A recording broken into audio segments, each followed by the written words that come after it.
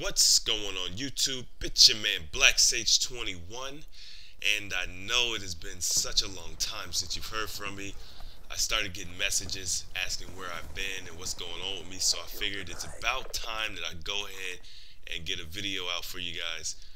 Um, where have I been? I haven't been anywhere. I've been playing Call of Duty a lot. You guys have probably seen me online. I know a lot of you guys send me invites, and if I don't accept them, it's more than likely because I'm either in a party already or because I'm not in the mood to play.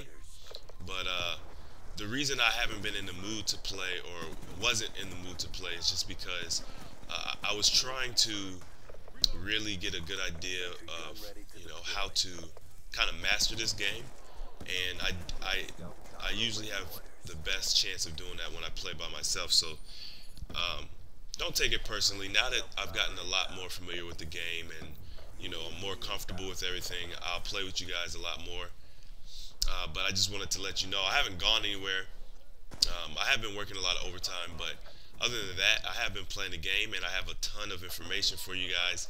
I'll give you some of it in this video, but I would like to start up my Ask Sage series back up. So if you guys have some questions, leave it in the comment section. Anything that you're dealing with as far as issues, not stuff that I can't really help you with, like as far as the lag and stuff like that. I can't really do anything for you as far as lag, but I haven't really been experiencing much lag at all. They've, from what I can tell, they fixed most of, if not all of the lag compensation issues. So if you guys are still having issues, it might just be your connection. So as you can see, we're playing on Hijacked, and Hijacked, in my opinion, is like the new Nuketown. I mean, I know they have a Nuketown, a new Nuketown, but what I mean by that is it's that map that everybody seems to love to play, and it always gets picked twice. It always gets voted twice. So that's the reason I call it that. Anyway, it's a very small map, which makes it extremely fast-paced, and I know a lot of the snipers have probably been, feeling left out, but I've been getting sniped quite a bit. So I feel like there's a place for everybody. But yeah, the snipers, it may not be a big place for you guys, but this is definitely like a rusher's map. And we're going to talk more about the map here in a second, but I'm just going to go over my class and let you guys know what I'm working with. This is the PDW, I believe that's what it's called. Yeah, PDW, Personal Defense Weapon 57. Correct me if I'm wrong. I don't care. I didn't take the time to go and look up the gun, and I've only been playing with.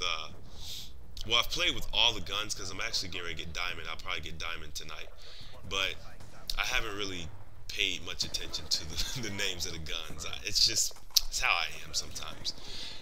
So yeah.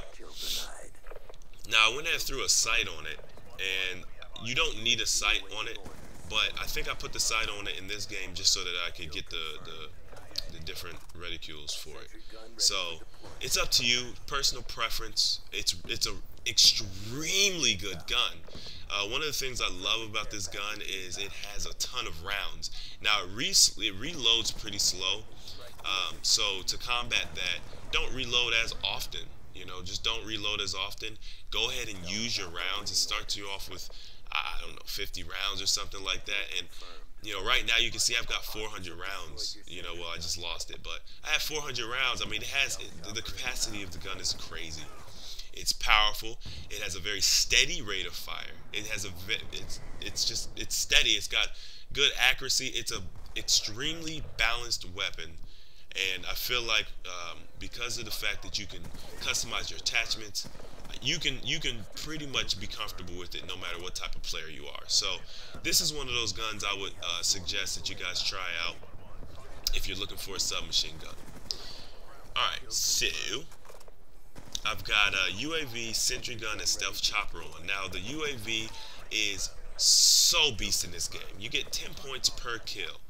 And since we're dealing with point streaks, that's essential because 3 kills doesn't get you a UAV anymore. You got to get 4 kills or 350 points. Now, once you get the UAV and your teammates are doing work, I mean, every kill's worth 10. So now they get 5 kills for you. That's an additional 50 points to help you towards your next score streaks. So if you guys haven't been using the UAVs and the counter UAVs, you may want to consider doing that just because it's going to help you get to your next score streak. And especially in game modes like Kill Confirmed, which before I leave, let me talk about Kill Confirmed. Kill Confirmed is an excellent game mode. They've pretty much killed Team Deathmatch, and the reason I say that is because it's so hard to earn your score streaks in that game mode, which makes it much harder to get those beastie high, KDs, those really exciting gameplays. I mean, I'll have some team deathmatch, don't get me wrong, but the other game modes just seem to be more effective in prestiging your player, getting kills, getting your score streaks, just more entertaining to play. So they've done a thorough job of destroying that team deathmatch game mode for me. But we'll still play, and we'll maybe as the game progresses, they might do some patches to help it out. I don't know. You guys will have to excuse me, my nose is stopped up. Anyway, UAV is great. Now, and also one more thing about the UAV is because the fact Ghost has been altered, UAV is more effective in this Call of Duty. Alright, now I also have the sentry gun. It kind of speaks for itself. The sentry gun in the past hasn't been as good. This one can't be knifed to death. You have to shoot it. It has a ton of rounds. It will shoot until it is destroyed, I believe. So it's a great kill streak. And then of course I've got the stealth chopper, which just does work. Place it in the middle of the map or in the enemy spawn or wherever you're trying to push them or over the objective and let it go to work. It's a great point streak. Let's see here. Someone's texting me and I have my messages on my cellular device.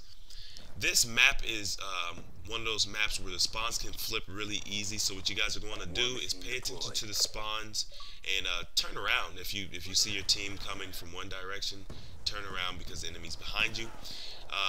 One quick tip, you guys can duck those bouncing betties versus going completely prone. I hope you guys enjoyed this game. Make sure to comment, rate, subscribe.